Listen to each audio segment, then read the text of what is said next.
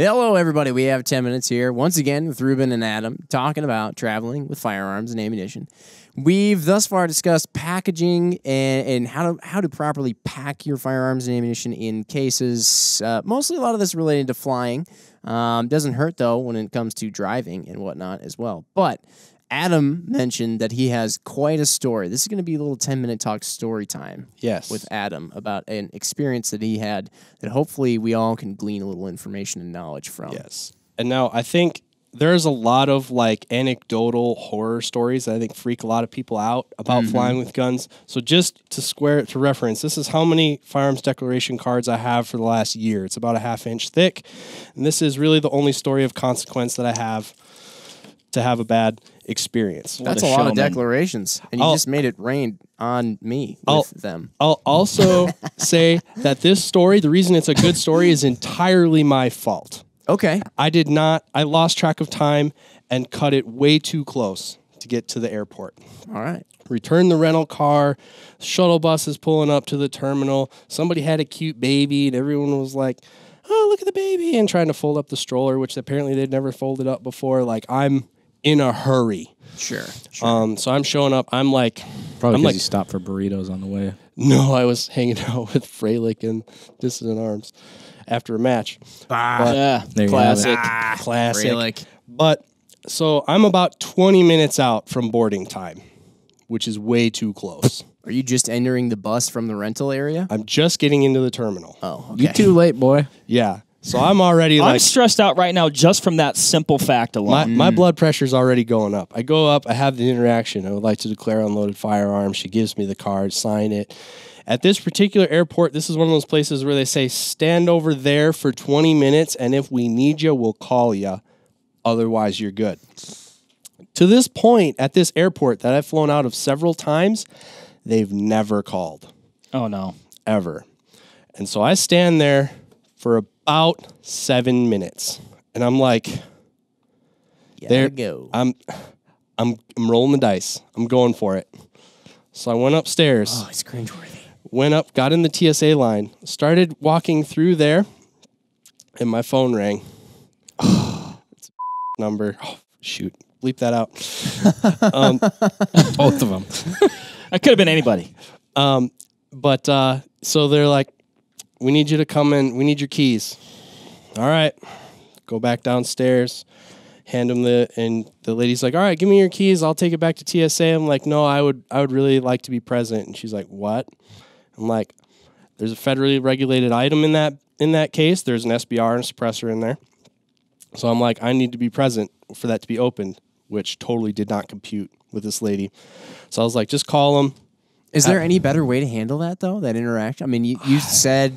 What you said to me, it's kind of like, I guess, if I didn't know what that was, I might be like, what's going on? But right. At the same time, it's the law. At that point, it's the law, right? Yeah. It's not, you can't it's even... a federal, it's not just your airline's policy. If your wife's not on your firearms trust, you can't even let her know your safe combination legally. Right. For SBRs and suppressors. So right. And so here's where I conducted myself a little bit differently than Ruben has suggested before, and this is where I will never do this again. I was like, I know the rules. Have them come out here. So they sent the TSA, oh, he'll be 5 minutes. Great. He comes out. It's like, hey, man, I need your keys. And I'm like, can't do that. I have a federally regulated item in there. I would like to be present when it's opened. He's like, can't do it. And I'm like, what do you mean? It's the law. And he's like, what's in there? And I'm like, a short barrel rifle and a suppressor. He's like, do you have a stamp for it? I said, of course I do. And he's like, well, the area is behind, whatever access point. He's like, no civilians are allowed back there. I'm like, well, legally I'm supposed to be present. So what are we going to do? He's like, your options are to give me and I've postured myself now as like, you're going to let me back there, which is invoking the equal and opposite response from him. He's like, you have something. Well, and you're kind of, at least from the sounds of it, you're kind of both in a pickle. A little bit. Like, he's got a rule that you're not allowed back there. Yeah. You've got a rule, I need to be there. Right. And so he's like, your options are give me the key or I can cut your lock. And I was like, well, can I take a picture of your badge? He's like, sure, why? Click. And I was like, I just want to let the ATF know who they can come talk to if my stuff doesn't show up on the other end. He's like, fair enough. Disappears behind the door. We're about 10 minutes away from boarding time, right? When this started, 5 minutes go by, 6, 7. I'm on my way to a trade show after this. Like, I'm on my way to another business thing, and I'm going to be late for no other reason than I'm stupid. And it's like, all right, they started boarding. You even get the cute little text from the airline, you're boarding now, and I'm not even through TSA yet, and there's a half-hour line upstairs. Like, no kidding. And waiting another 5 minutes, and he comes back and hands me keys. Yep, you're good to go, man. And he's like, here's a picture. This is what's inside. Here's how I locked it back up. Put a zip tie on it. So if that zip tie is cut, you'll know it was tampered with. And I was like, all right, good to go. And then I'm just like, I've missed my flight. I have no idea what I'm going to do. And I was like, hey, so I understand that you are under no obligation to help me. But there's a half-hour line upstairs, and my flight started boarding 5 minutes ago. Is there any way you can help me get past the checkpoint? And he's like, well, what flight are you on? I showed him. He's like, well, you're in luck because usually I'm the supervisor at that checkpoint. I just happen to be down here today because so-and-so was sick. He's like, you have a picture of my badge? If you go down this hallway, take a left, then take a right, and then knock 3 times and like duck under the stairwell, you'll get to the employee access point. If you show that guard my picture and tell him your story, he will probably let you through. All right. And this is where you could like cue the Mission Impossible music. Yeah. Because at this point, I He's thought no Mission longer Impossible. Adam. He's Action Adam. This is where I thought it was a fictitious movie. Because I start swimming through the crowd, like running upstairs, weaving in and out. And I get there and I show him the picture and I tell him the story. He's like, yeah, man, whatever. And he lets me through. He lets me through like the TSA pre-check line. And so I get through, and still, this is one of those airports where you still have to take a tram to the concourse. Mm-hmm. And there's still, so like getting in like right as the doors are closing on the tram, like tore my backpack off. And then like when we got there, I'm like prying the doors open to swim out, run up an escalator, which was awesome. You feel so fast when you run up an escalator. I've never run that fast in my life. I mean, if you haven't seen me in real life, like I'm pretty thick. All right. So I like cheese. Husky. So get there, running. I get in line. They're still boarding. I am the 4th to last person to get on the plane. That's impressive. 20 minutes after. 4th to last. Yeah. I wasn't even the last one, but you were almost missed my flight because I didn't allow enough time. But that's a big lesson. That is the worst thing that's ever happened to me. I've never been cavity searched. I've never gone to the dark room. Nobody's ever accused me of being a terrorist. But it has gotten to the point now where you're not always going to be able to be where they're inspecting your stuff. And that's something you probably just have to be okay with. Yeah, that's a little bit. If you're going to fly. I think with some of that too, like, you know, Ruben's talking about be nice. It's like, hey, it's your job. I'm going to trust that you have good intentions. Please trust that I have good intentions. And yeah, even when you get into that situation, I've always found, and I've had a couple of situations where the best course of action is to say, like, here's my situation. Please understand that, like, professionally, this isn't going to be good for me if I'm late for this meeting, and what can we do to get me on this plane? And, you know, most of the time, they're people. They understand. You know, you're just trying to do your job, and unforeseen circumstances like having to stay, you know, late, hanging out with friends, in Adam's case, got in the way.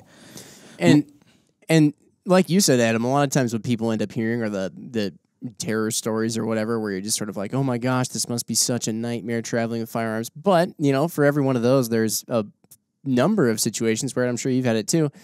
I've had times where I've been flying and they take you back to the, now I have, you know, had it where they take you back to the room or whatever. They're like, can you open it up for us? You know, and you open it up and all of a sudden one guy comes in and goes, oh, wow, what is that? What's that chambered in? Is that like, is that a 6.5 Creedmoor? What scope do you have on there? Oh, you work it, you know, or whatever. And never leave the office without your walking around stickers. Yes. You can buy a lot of stuff with them. Patches, stickers. Yeah, patches. Patches, yep. My worst story is, and I don't exactly know how it happened, from the time I checked my guns in to when I got them back. But I was flying actually to the same airport that Adam's incident happened. And when you fly with guns, there's kind of this expectation that this person goes and they carry your luggage with your guns and they like pass it off very kindly to the next person. Well, so this was one of those cases where they told me, hey, we have to get in your guns. It's behind the area where you can go. So we had, I was on time that time. So I said, well, if that's the only way that it can happen. I wasn't flying with any suppressors or any SBRs. So, okay, here's my keys. So I went back there, supposedly inspected what they needed to inspect, came back, gave me my keys, said, you're good to go. When you get to an airport, your guns should go to the baggage office. They should not come out on the carousel with all the rest of the people's luggage. Oh, yeah. Because if you had to go to the bathroom or you had to stop and change clothes or you decided to get something to eat after you got off the plane, your guns would be going around the carousel for everybody to grab. So, in theory, your guns are supposed to go to the baggage office. In theory. 3 times I've had it where my guns did not go to the baggage office. I put it at about 25% of the time it doesn't happen. Yeah. Yes. So, this particular time, again, I was not the one that relocked my case. This is why I'm very anal about relocking my own case. Oh my gosh, now I'm getting really stressed about this story. Yeah, so I'm just going to a match because I've been late a lot, so I'm used to it. But I'm just going to a match. I'm not going to a sales call with a customer. I'm going to a match, and we're walking down to the baggage area, and we're like, "Oh, look, Flight 15 is just getting on the carousel." And I see my case with my Hornady, Vortex, all of my stickers. First bag Coming down, comes over the edge, something catches on it, and it goes rear end over tea kettle down the carousel, hits the floor, one side pops open. No. And my $4,000 2011 goes spiraling out on the floor in the airport. Now, No. I have the pre-cut foam. Just like the movie. So it's spiraling down on the floor, and it stops at the feet of a guy that is a law enforcement officer in this airport who I luckily have run into many times and interacted with, and he's a big customer of ours. My pistol stopped at his feet, and he looked up to see whose gun it was, and I am now sprinting about 100 yards out. And I run up, he's like, "Is this your stuff?" I'm like, "It is." So the first thing I did is I opened my case, put the pistol back in. He was laughing about it. and how many people in the airport are like, This is a popular tourist and vacation destination. So Yes. there was about 300 people in the Florida, the Hawaiian shirts, you Yeah. know, that you Yeah. get off when you get your Mai Tai the first thing you land at the airport, all watching this happen. Yeah. And Lots of colors, lots of lights. That's mine. yeah, so I got down there. Luckily, there's a guy there that's a law enforcement officer that literally just kind of like stepped on it as it spun up to his feet. that is unbelievable. Like, is this your ball? Like when your ball rolls into the neighbor's yard and he stops it with his foot? Yeah, kind of did that with my pistol and ended up almost having an Eric Barber situation where where's my pistol? But thankfully got it. Can you imagine? I uncased everything and put my guns all back in. And it was interesting. I mean, can you imagine if that had happened? He's not there. You're not there. I mean, Yeah. I only Eesh. had one lock on my case too, so at some point one lock didn't get put back on. That's why I need to be I'm very anal about being the one that puts my case back on. And if I can't be, I ask him to take a picture and send it to me. Show it to me at least. That's the No, that's good. heebie-jeebies. Did you have ammunition in the case too? No, not that time. We shipped it. Okay. Yeah, we shipped it to Freddy's. It's amazing You know, I things know- that like stick in your memory. Like of all, I specifically remember that we were walking up and we're like, "Oh, cool! Our luggage is going to be up first, so we can get in line at the baggage office." And our Pelicans are the first 2 things that hit the belt. They're just Mine like, just dun, dun, like- dun. yeah. I know we've gone way over here. Nightmarish. Real quick though, keys or codes for your loss? Keys. Okay. Non-TSA. Although just this week I had a non-TSA lock somehow opened and inspected and then put back. I've seen Mission Impossible. I'm not It's sure possible. how they do that. Pretty sure. I've been a big codes guy. Pretty Bumping sure it's locks, illegal, but bumping locks. yeah. I've been a codes guy because what if you lose your key? Yeah. whatever. I mean, don't lose your key, keys. right? But So that's our horror stories. all right. Heebie-jeebies.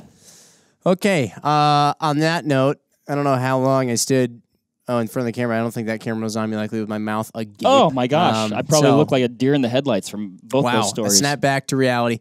Anyway, thanks for tuning in. That was some crazy stuff. We have one more of these too. So more traveling with firearms and ammunition next week or next time. So catch you next time. Bye. Guys. Peace.